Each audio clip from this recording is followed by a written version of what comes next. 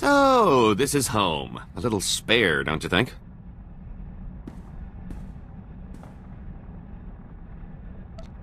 It serves well enough. You're practical, I get it. I'm not suggesting plating the hull in gold. I'm just saying maybe you should consider conserving ammo and installing seats with upholstery. Think about it. Couldn't hurt to make this bucket a little more livable. Oh, I can recommend some folks who keep a good selection of before-market parts so as not to strain your budget.